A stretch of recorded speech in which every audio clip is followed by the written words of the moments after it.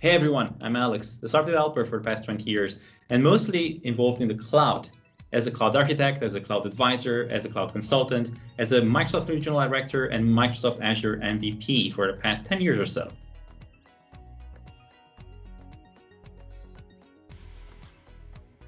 The tutorial will cover software development for distributed applications, or for mere mortals like myself, how do we write microservices, how do we containerize our applications in a distributed manner using DAPR, distributed application runtime.